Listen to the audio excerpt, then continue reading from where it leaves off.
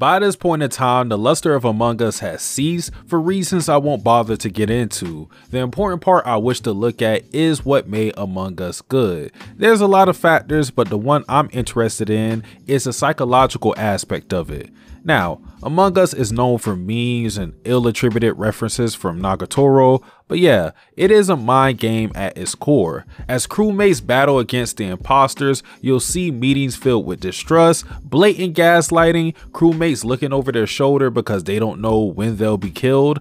It's a simple game, but it's brilliant because the joy we derive from it comes from our own natural fear and anxiety. In a different medium of manga, Jinrou game or the werewolf game can be viewed in the same way. Jinrou game is a manga written by Akiguchi Gigo and drawn by Kodan and has a total of 3 series. Jinrou Game B-Side, and Jinrou Game Crazy Fox. Today I'll be talking about these series in general to give you an idea of what it is and whether or not you should check it out. One day, a group of high schoolers wake up and come to find themselves abducted and abandoned in some remote place. The students are informed by a mysterious group that they are all bound to play the werewolf game. Refusal means death. While the rules vary for each series, what is consistent is that the students will be allotted roles that will determine the course of their lives. The basic roles being one of villager and werewolf, 2 groups that directly oppose each other. The villagers outnumber the werewolves in numbers, but are vulnerable to being killed by the wolves at night. The power belonging to everyone, though, is the power of democracy. At a certain time, players vote on one person to kill and majority rules. This is the only method villagers can protect themselves from werewolves, as no one can violently attack each other except the wolves at night.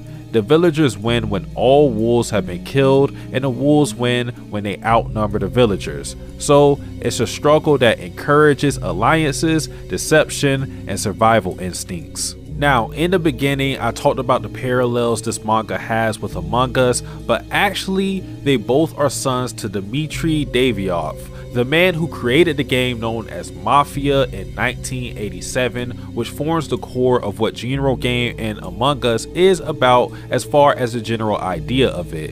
In 1997, Andrew Polakin took the concept of Mafia and repainted it with the werewolf theme, which Jinrou game is directly based on. In short, Jinrou game is a social deduction game in manga format. As I said though, the iterations of Jinrou game, specifically the latter 2, have tweaks to the rules that make it more interesting, like added roles other than villager and wolf, how the killings function after a player has been voted out, and who we follow as the main character. Now, as you probably already surmised, Jinrou game is a horror manga, and more specifically, it is in the genre of death games. As the name indicates, there are series that involve a decent sized cast playing games that pose a threat of death in the event of a loss. Many series follow this mold, the most popular example I can think of being Squid Games. And what is almost always true about these type of series is its appeal. With a premise such as Jinrou game, it would be foolish to believe that many of the characters will stay alive. At max, you're looking at maybe a fourth of the cast surviving by the end, and every Jinrou game series is under 25 chapters. What I'm getting at is that the cast is not the strong point of the series. In fact, they are the capital for the story to use to fulfill the audience's guilty pleasure. Like I'm sure fans of slasher films will attest to, when you watch those movies, you expect the cast to be filled with the common archetypes rather than interesting individual characters. You'll have the slasher themselves, the final girl, the guy who warns everybody but gets ignored, the stupid couple that has sex during the carnage, the person who is adept at fighting a slasher, maybe a useless cop or two, the meathead jock, the person who is skeptical of everything no matter what evidence is presented, the person with no composure, and maybe a black guy that gets killed just for the fuck of it. Now, why does that happen, and how does this relate to Jinrou game? First, movies recycle tropes because, again, with their limited time, they are focused on pleasing the audience with blood, gore, and suspense. And for this end, characters must die. They are the fodder for your entertainment. At best, you'll like or maybe even relate to 2 or 3 characters, and that's by design. The creators aren't spending time developing characters that they're just going to kill off quick anyways, and the same can be said about Jinrou game. Honestly, I didn't like any of the MCs from Jinrou game, and only a few side characters did anything for me, but I was alright with it because I was appealed to in other ways, mainly the psychology and mystery.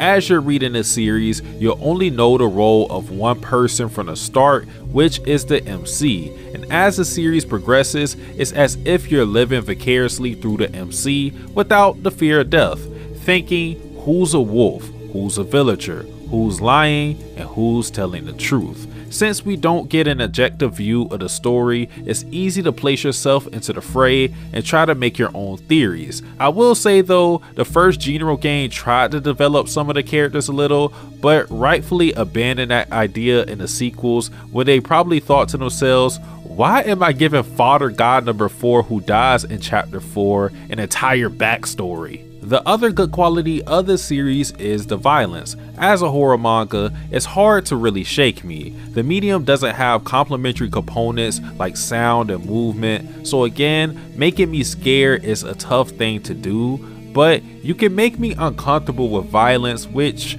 yeah, mission accomplished. And I think the series toes a healthy line of being violent, but not super edgy. Series like Pumpkin Night, for example, are too over the top to the point that its scenes comes off as either comical or just gross. Every individual person is different, so my threshold for blood and gore may be different from yours, but I think Jinrou game is good and balanced. The art isn't the best, but I think it works for the series. What I mean by this is that while Jinrou game isn't as pretty as your favorite drawn manga, the gritty art helps keep up the dark vibe and illustrate the deaths in a grotesque manner. Plus, the covers for the series are really fucking good, so the art is a positive. The negatives for the series differ for each of them. I think the first one suffered from a boring MC and time wasted on mid backstories for unimportant characters. The second suffered from a weird 180 in characterization as well as a bad ending, while the third one suffered from a lackluster MC, bad romance, and another bad ending. What flaws all the Jinrou game series share is the predictability of the ending. I know that sounds like a contradiction to one of my positives for the series, which was the mystery, but I'm referring to the predictableness of one specific part of Jinrou game, which is the ending. I can't say what this is exactly because I don't want to spoil, but once you read even one of the Jinrou game series, you'll understand what I'm alluding to. That's all I'll say. For my final verdict, I would say you should read this series. However, I don't think it's a good series. Jinrou game stands in the middle of mediocre and above average, like a 5.5 score out of 10. Its highs aren't very high and its lows aren't very low. While that isn't a cosign people may want, that's what it is. I think because of the series being so short, I don't have a problem with the lack of quality. The Jinrou game series combined for a total of 60 chapters flat, so you can read the entire thing in a day and still have time to browse around on your incognito sites. Yeah, I know what you be doing. It's one of those series that I'd classify as fast food manga. It's not great, it may not even be good, but it's quick and convenient. So make your choices on whether this series is worth your time. And before I head out, I want to wish anyone who's watching up to this point a safe Halloween. I am Satsuki the Savage, and I am out.